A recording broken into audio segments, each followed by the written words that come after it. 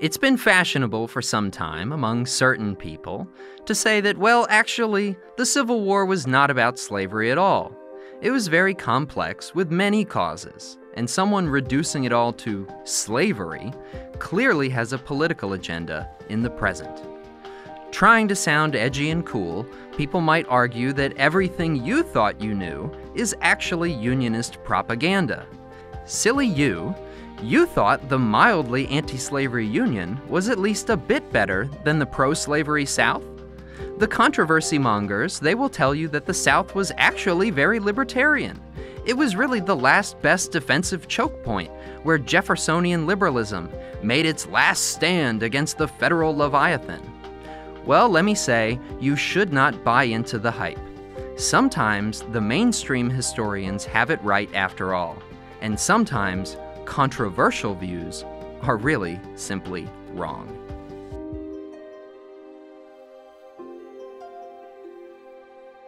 Welcome to Liberty Chronicles, a project of Libertarianism.org. I'm Anthony Comegna. While Robert E. Lee and his Army of Northern Virginia were surrendering to Grant, Southern intellectuals and politicians were already busy at work preparing their own post-war propaganda. A set of excuses and justifications for the war that scrubbed the slavery issue and emphasized the language of federalism and Jeffersonianism. To cleanse themselves of the blame for so horrifying a conflict, Southerners had to pivot from the militantly pro-slavery position that propelled them to war in the first place. Somehow, they would have to make people forget that the 1850s ever happened, forget that virtually every Southern newspaper ever was militantly pro-slavery, and really only vacillated between Unionist pro-slavery and secessionist pro-slavery. They would have to make people forget that abolitionists were lynched, tortured, expelled from the antebellum South. Forget that the Southerners censored the press with their arsonists' torches, that their free speech was policed by armed mobs, and that the South's aristocrats preferred an illiterate white population to one that was educated and free to criticize the planter regime. The wretched truth is that for at least 40 years before the Civil War, Southerners actively rejected their Enlightenment liberal heritage in favor of a new ideological pragmatism designed specifically to protect slavery as thoroughly as possible. Now, I should make a few caveats here. There was no monolithic South, though I do occasionally use that term as a stand-in for something more like most Southerners or the vast majority of white people in the South or something like that. This doesn't mean I think the South ever got out of bed in the morning and went to whip slaves or burn abolition literature. It's more accurate to speak of many Souths, like historian William Freeling. And of course, each version of the South you can find was actually composed of individuals. There was no monolithic Southern opinion either. And there, even under the worst of social conditions, free thinking really did have its place. But methodological individualism does not demand that we ignore the existence of a political culture, nor do a few examples you might find of liberal thinkers overturn the intensely dominant trend. From the relatively enlightened, universalistic, revolutionary days of Jefferson, right through the Civil War and the Progressive Era, Southern culture shred almost every vestige of liberalism and embraced, even led, the movement toward our own massive 20th century state. I didn't always believe this. I started graduate school with a great interest in showing exactly the opposite. I would have loved to have been able to write a master's thesis about how historians were all wrong. They were misreading Southerners because they didn't understand liberalism. But I was humbled by the sheer scope of the evidence. With every book I read and every bit of my own primary source research, I found new examples of thinkers and politicians who treated Jefferson as a foolish old idealist. At every turn, I found Southerners who scorned free society and its constant upheavals. Southerners who valued tradition simply because it was familiar and comfortable. Southerners who profited so much from slave labor that they positively rebuked the Declaration of Independence.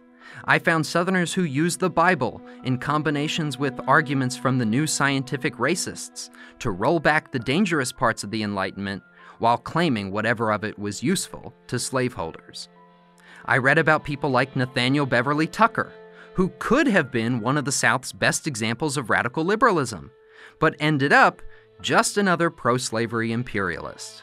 His father was St. George Tucker, one of the Revolutionary era's greatest legal thinkers, a deist, an abolitionist, and even to some degree at least, a racial egalitarian.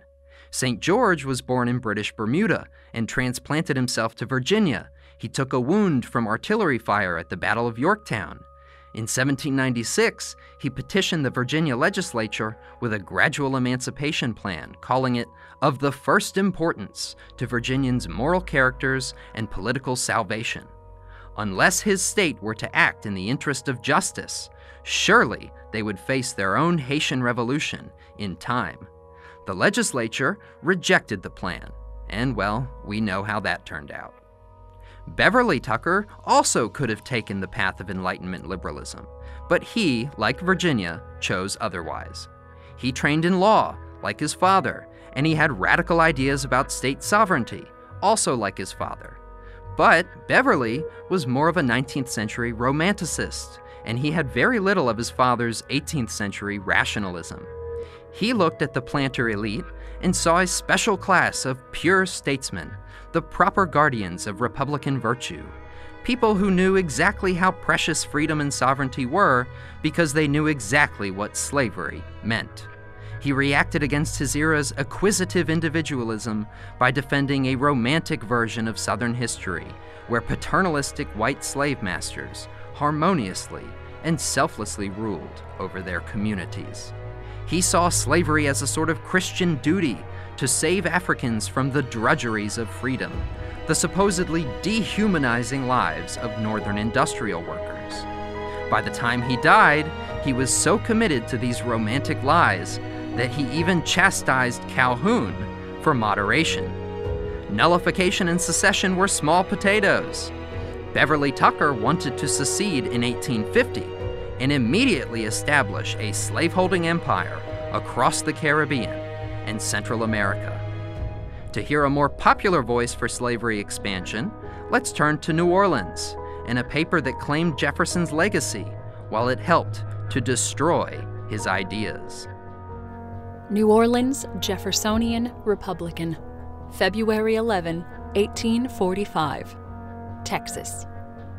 It will be found that incoming President Polk is a man of indomitable courage, firm, fearless, and determined that no reconsideration of expediency, no threats, no persuasions can sway him from his duty.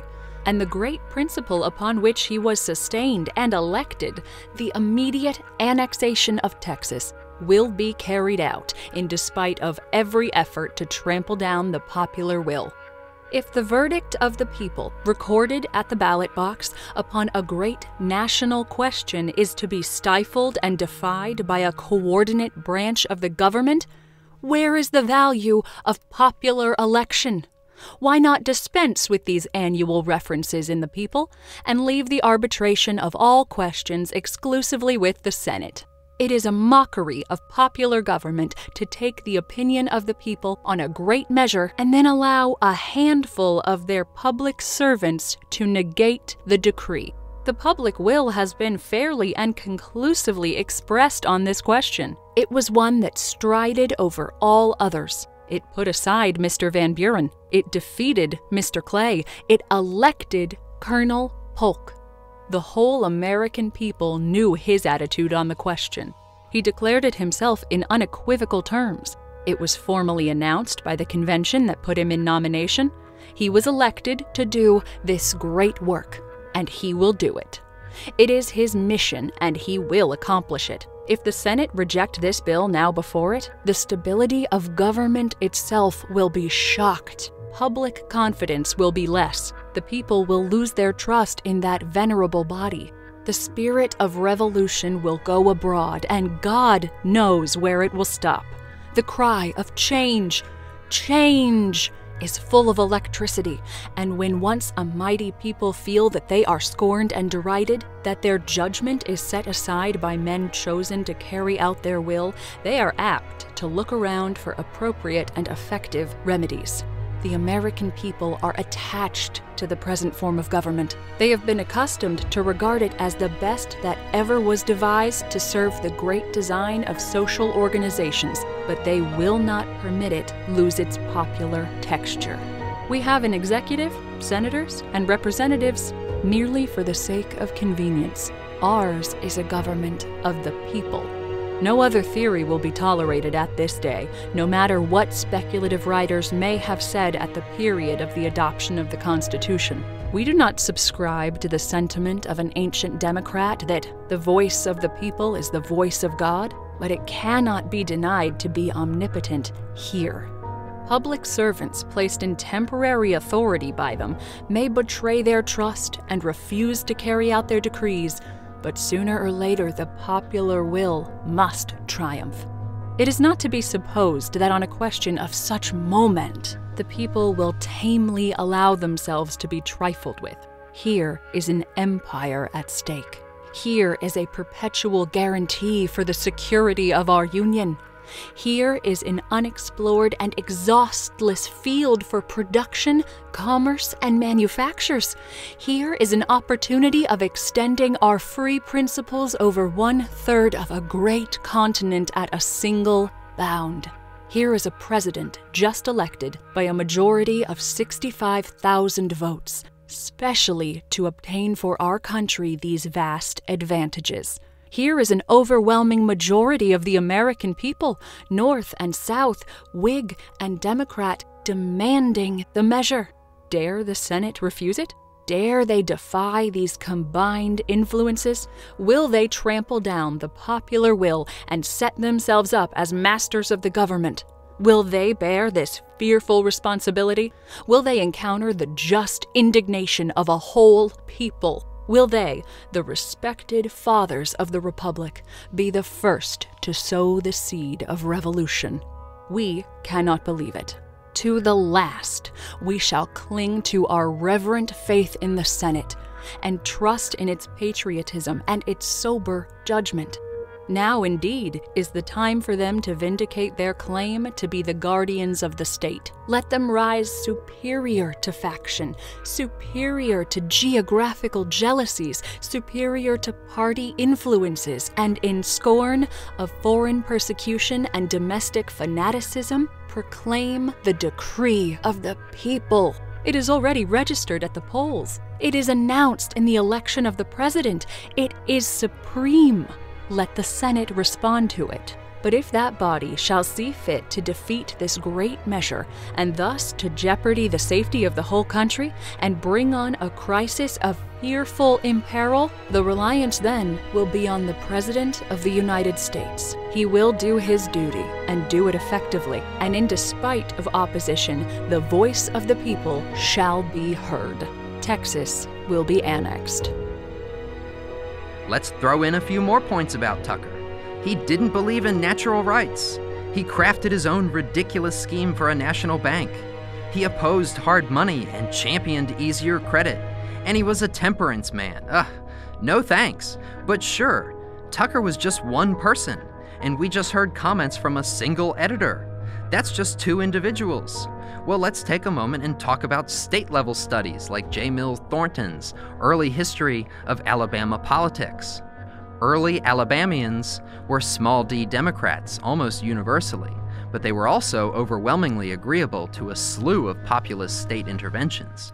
Alabama was a massive breeding ground for statist projects of one sort or another, easy money for poor settlers and squatters, internal improvements projects, state removal of the Creek Indians, and of course, a whole edifice of institutions whose purpose was to police the behavior of slaves and troublesome whites alike.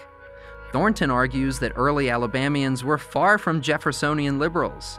They were Jacksonian progressives, if you will, who loved government when it supported the populist cause. And if you don't believe him, take Murray Rothbard's word for it. He said the same thing in his Alabama portions of the Panic of 1819. Samuel F. Rice, a state Supreme Court justice, once commented that secession was a decided victory for progressive democracy over conservatism, of Calhounism over Bentonism and Van Burenism. And as the 19th century wore on, Southerners had less and less time for radicalism of any stripe. There was no room for anything like serious offshoots of the Locofoco movement, or Dorism, or anti-renting, or feminism, or virtually anything else with a northern flavor. Not even Van Buren's rather tepid free soilism. The Louisiana Courier, September 28, 1848. Free soil. According to the statements in this morning's Crescent, the free soil movement is making some advances in the North. The Crescent mentions several places where this spirit has lately shown itself. Joshua Baldwin is in Chester County, Pennsylvania, and has declared himself in favor of free soil, although a Taylor man.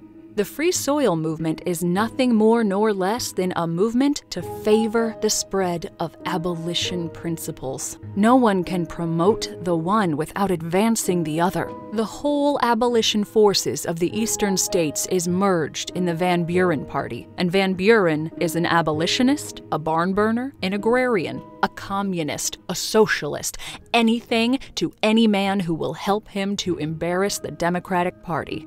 The Whig papers of New Orleans are delighted with dreams of the progress of the Van Buren Abolition Party in the northern states. The result in the presidential election will show what foundation there is for this agreeable anticipation. This hope of advantage to the Whig Party from the movements of Van Buren reminds us of a flaming enunciation in one of our Northern Exchange papers that free soil meetings have been had even in Louisiana. In reference to the Van Buren meeting, which was attempted to be got up some weeks ago in Lafayette, and mentioned at the time in the Crescent, free soil meetings in Louisiana, exclaimed, with an affectation of surprise, this northern abolitionist at whose instigation, in all probability, the attempt was made to get up the meeting in question. There was some talk of holding a Van Buren meeting, but it was all talk. The project is not well adapted to our climate. Slaveholders knew slavery far better than most other Americans. They understood, up close and personal, how abject and miserable a slave's life could be. Their ultimate fear, then, became the exact same thing they were so desperate to protect. Any inversion of racial power in the South, or sectional power in the Union, might make slaves out of Southern whites, planters, yeomen, and all. Therefore, Thornton writes, they tended to be even more fanatically devoted to the Jacksonian cult than were most Americans. They did not exclude human sacrifice in order to obtain it. Political mob violence was so common that it was really a normalized part of everyday democracy. In his book American Mobbing, David Grimstead studied 1,218 riots in the antebellum period, and found that slavery was at the very heart of all of this pre-war political violence. And violence was at the heart of Jacksonian politics. Both Southern mobs and institutions were so committed to slavery that they demanded that even whites surrender fundamental freedoms. The freedom of petition, speech, the press, assembly, religious expression, and eventually, even democracy itself. There were 147 riots in 1835 alone, that year when Charlestonians burned abolitionist mails and William Leggett became truly radical. Grimstead counts 46 of those riots as explicitly pro-slavery, and another 15 were racially motivated. In fact, 1835 was a sort of dividing line in intellectual history. It was the year when huge numbers of Southerners started embracing Calhoun's positive good school, largely in defense against attacks from Northern abolitionists. 1/4 of Southern mobs included some kind of public sadism, part personal indulgence by the mobbers, part terroristic warning to abolitionists everywhere. In the North, mobbing was divided between white supremacists showing solidarity with the South and anti-slavery mobs responding to authorities like federal slave catchers. Most Northerners killed in mob violence were killed by the authorities. In the South, the dead were the mob's victims, killed with either the authorities' silent consent or even their direct sanction. In the New Orleans Jeffersonian Republican, the editor related a story about Northerners aiding the governor of Mississippi's escaped slave, and noticed the language used and the violent implications. A cordial invitation means a hanging. New Orleans Jeffersonian Republican, August 21, 1846. The last abolition outrage. A correspondent of the New York Commercial Advertiser at Newport, Rhode Island, gives the following information in that paper.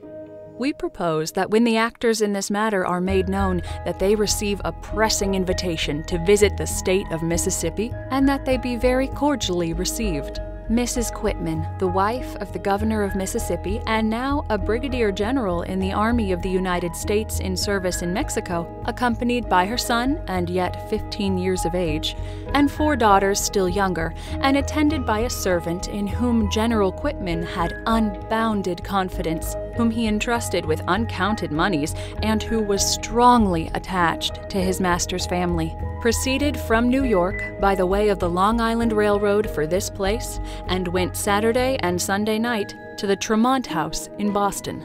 On leaving for this place on Monday evening, the 3rd of this month, she discovered that this servant, as she thinks by direct force and coercion, but possibly by artifice and persuasion, accompanied by gross misrepresentations, was detached and disbanded from her service. Southern violence was off the charts, and to some degree, their militancy isolated them from mainstream Northerners over time. They felt this isolation, emotionally, more and more as events progressed, and neither side was wrong to think the other hated them. The feelings were mutual. No, most people probably didn't much care about any of this. Just like most people today, they try to live their lives. But for the politically engaged, this whole Kansas affair and everything like it, this was becoming life or death, slavery or freedom, real good and evil kind of stuff. And outlets like the Louisiana Courier regularly called for 19th century witch hunts, complete with book burnings. The Louisiana Courier, May 19, 1848. Look out, citizens of the South. The abolitionists have a variety of ways and means for circulating their doctrines, even down here in this remote part of the Union. They have book hawkers at work who go from door to door offering literary works for sale, with titles from which no one would suspect that the works themselves are tinctured with Negro principles. We have seen a work in several volumes, beautifully painted and bound, which has been expansively spread over the southern states in the mode we have indicated.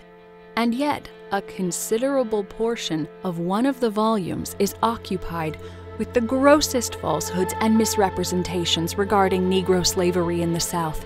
Not only have the publishers resorted to false accounts of the manner in which our slaves are treated, but they have got up engravings in the book conveying notions of the life led by our slaves of the most repulsive and falsest nature. This work, so far from deserving the patronage of Southern people, ought to be kicked into mud holes or sent to kindle fires under the sugar kettles. In order that everyone may know this work when it comes in his way, we give the title at full length, Chambers's Miscellany of Useful and Entertaining Knowledge, by Robert Chambers, author of the Cyclopedia of English Literature, republished at Boston by Gold, Kemble, and Lincoln. It comprises several volumes, as we observed above, and is handsomely printed and bound. Beware this one. He has a dark heart. As Northerners turned increasingly outward, projecting liberal culture into the world, Southerners tended to turn inward, obsessing on what historian Steve Channing called a crisis of fear. Fear of the potential Nat Turners and other slave rebels all around them, just waiting to rebel and hack white families to pieces in a replay of the Haitian Revolution. Fear of minority status in the Union, and fear of what an emancipated South might look like. Secession was not a principled exertion of Jeffersonian philosophy. It was not some manly expression of independence and civic virtue. It was not the final attempt to remedy a long slide towards statism. The South had been leading that charge toward bigger government from top to bottom for generations before the war, from chartering national and state banks all the way down to censoring the mail and murdering abolitionists. Secession, plain and simple, was yet another, and certainly not the last, in a long string of fearful reactions to the potential dissolution of white supremacy. Liberty Chronicles is a project of Libertarianism.org. It is produced by Tess Terrible.